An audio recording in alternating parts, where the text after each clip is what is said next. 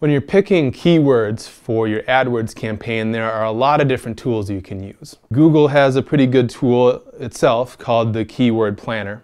And there are numerous other third-party tools that help you find keywords based on website content and based on competitor analysis. Really, what it comes down to when picking keywords is what is going on inside of your customer's head.